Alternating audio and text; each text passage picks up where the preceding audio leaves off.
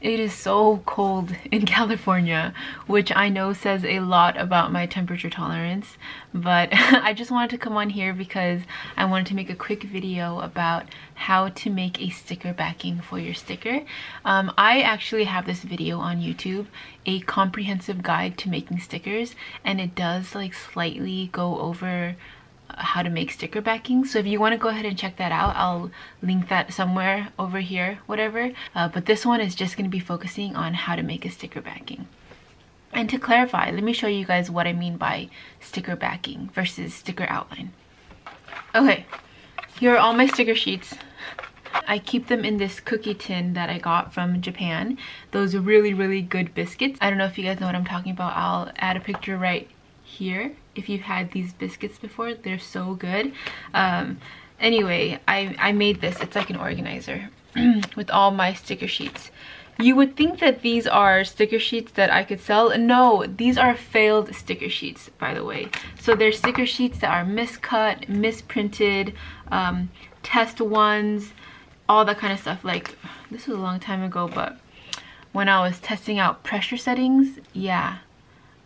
So this is what my sticker sheet looked like the very first draft.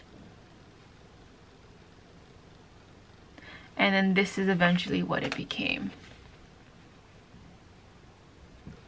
After many hours of self-evaluation and just kicking myself in the face.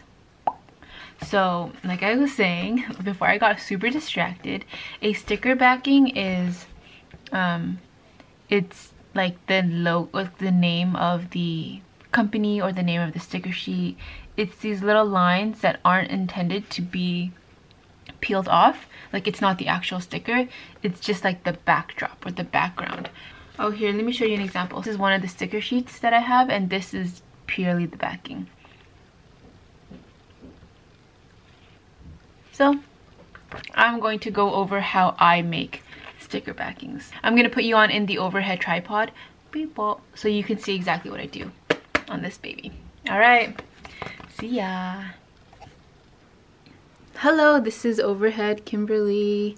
Nice to see you. So right now, this is the sticker sheet that we're working with.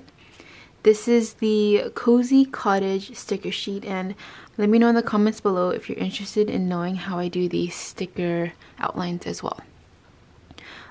Anyway, so what I did was I did the sticker outlines, and then I have it as one layer, right? So this is it. So what we need to do is we need to create a backing for this. So I'll go ahead and go to my layers.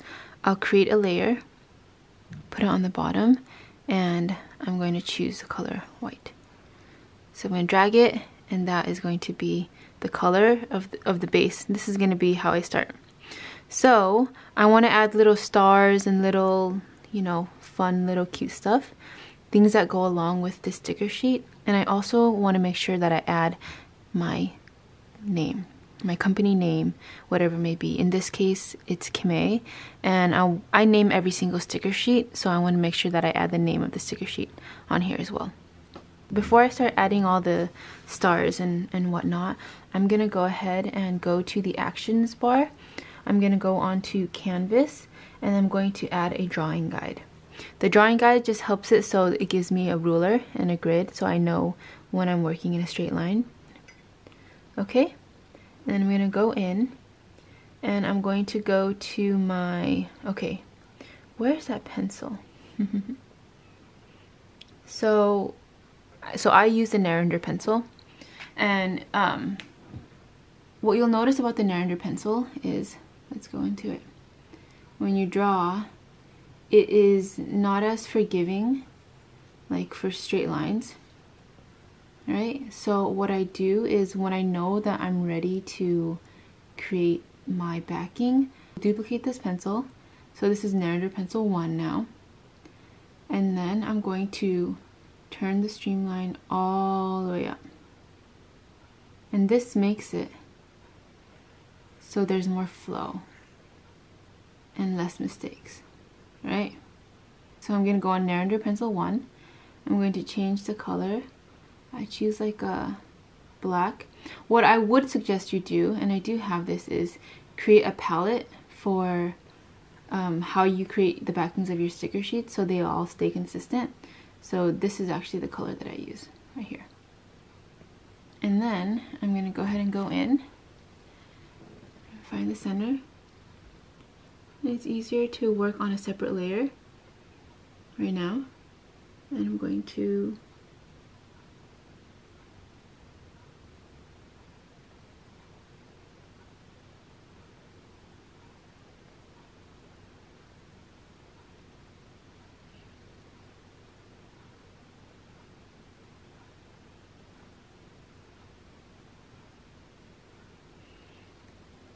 okay, make it a little bit smaller.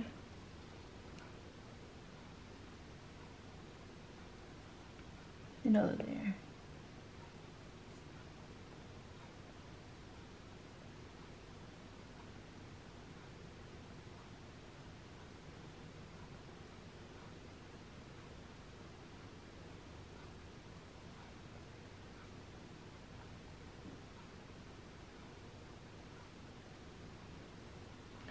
Okay, now you're probably wondering why I did it in a separate layer.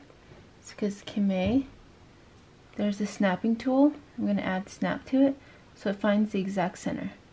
This is center. Cozy Cottage, same thing. Snap tool.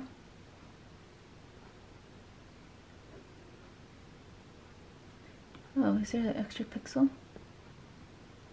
There it is. There you go. Here. Find the exact center. Center. Okay. Now I'm going to merge these two layers together. Perfect. I'm going to add another layer. And then I'm going to, let's say, I'm going to choose, what I do is I kind of choose one of the colors that I want on here. I'm going to choose this yellow. I'm going to hold it with my finger, choose the yellow. I'm on the Narrander pencil, thickness, however you like. And I'm going to go in and I'm just going to add some little lines.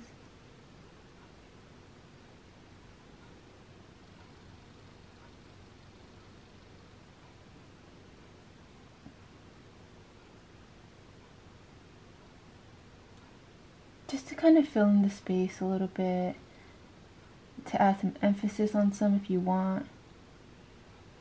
And just to make it a little bit more fun, add your personality to it. I know that for the winter ones that I created, I made little like, here, let me show you, like little candy canes, you know, little heart candy canes. So it's kind of up to you how and what you want to do. You can add, what I've noticed some people do is like add their Instagram handle down here, or add a hashtag, their website, their shop name, all that kind of stuff. It's up to you how you want to do it, because it's your sticker sheet, so you can do whatever you want. Okay, something that you do have to check though is, if you take out this, you want to make sure that none of these lines interfere with the actual sticker outline. So everything looks good, right? And then, perfect. And take out this drawing guide so you can see. So we just made a sticker backing. Now what we need to do is we need to export this. So it's going to be two separate images. The first image is going to be the sticker, right? Here are all the stickers that you want to have cut. The second image will be everything but the sticker. So imagine this is another image that you want to have cut. Only instead of individual like socks to be cut, it's going to be one big sticker rectangle. So it's stickers on top, sticker on bottom. Individual stickers, rectangle sticker. Boom. Like that, okay? So what I'll do is I'll go ahead and I will share this. I'm going to share it as a PNG. That's a portable network graphics, and this I believe is the best quality. Okay, I'm going to airdrop it over to my laptop. What I'm going to do is I'm going to export just this. So again, Actions shares a PNG. I'm going to airdrop it over to my laptop so that we can work in Design Space. Alright, I think that is it for the overhead. Now,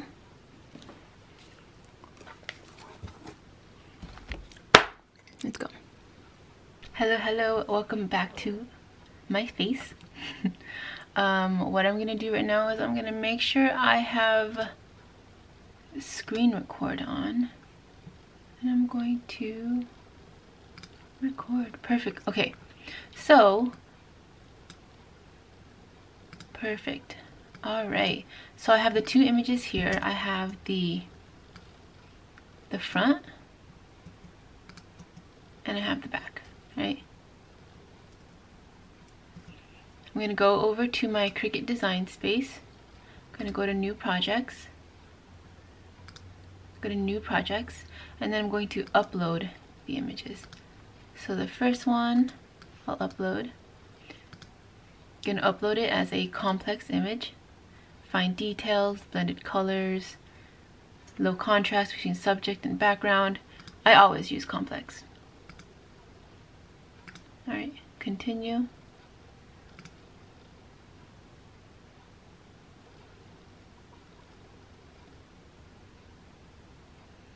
And then I'm going to also upload the back. Yep. Looks good. Looks good. Alright, now I'm going to select both images. I'm going to insert it.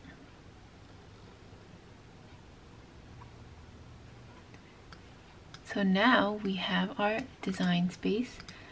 I'm going to put that one on top, select both of them. Then I'm going to go up here to the line, and then I'm going to center them. Perfect, perfect, perfect. Exactly what I want. And then I'm going to attach them. I'm not going to flatten them, because if I flatten them, it'll just cut out as one big rectangle. But they're two separate images, this one with the cut and print and this one with the cut and print. Then I'm going to select it, and I'm going to resize it exactly how the exact size of my sticker sheets. So my sticker sheets are 6x4, which is, I think, the standard size of an image. So I rotate it 90 degrees, and then it's 6 inches by 4. Perfect. I'm going to change the position again to 0, 0.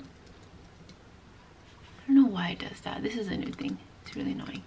Going to Command C for copy. And then I always do 0 by 4.5. And then, again, see, there's 1 and 2, right?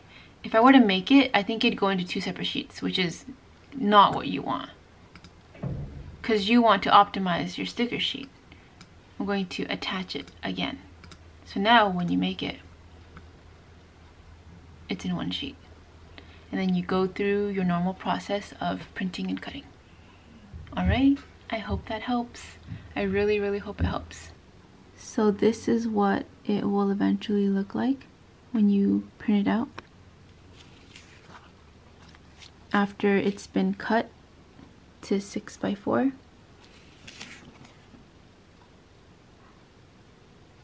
Right.